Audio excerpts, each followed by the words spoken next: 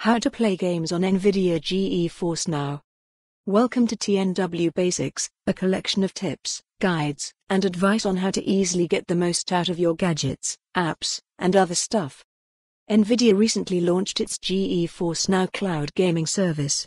Posed as part of the future of gaming alongside the likes of Microsoft's xCloud and Google Stadia, GeForce Now allows you to stream games to multiple devices, no install required.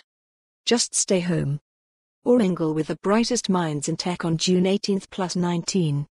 Attend TNW 2020. That sounds very rosy, but how do you actually play games on GeForce Now? Don't sweat, we'll walk you through it. Read, Half-Life, Alyx comes out on March 23. Here are all the compatible headsets. To get started, you'll need an Nvidia account, which is about as easy to create as these things usually are.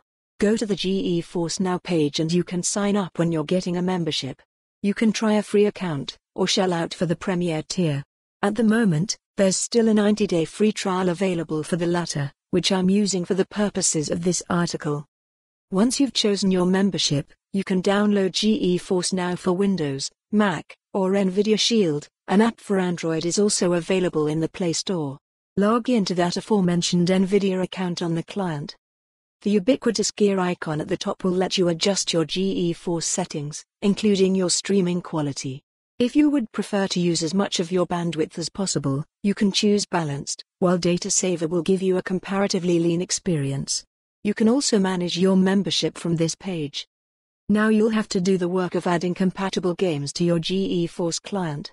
To do this, search for the game's titles in the GeForce Now client, and select the supported games when you find them. Unless the game is free to play, such as Fortnite, you'll need to purchase it from a supported game store to be able to play it on GeForce Now. To demonstrate, I'm playing Greedfall, which, if you haven't, you should, which I purchased on Steam. When you've logged into Steam on the GeForce client and located the game in question, you'll see that the GeForce Steam might say to install the game, even if it's already installed on your machine. Don't panic, this won't be what you think. For more on this story, visit the news article link.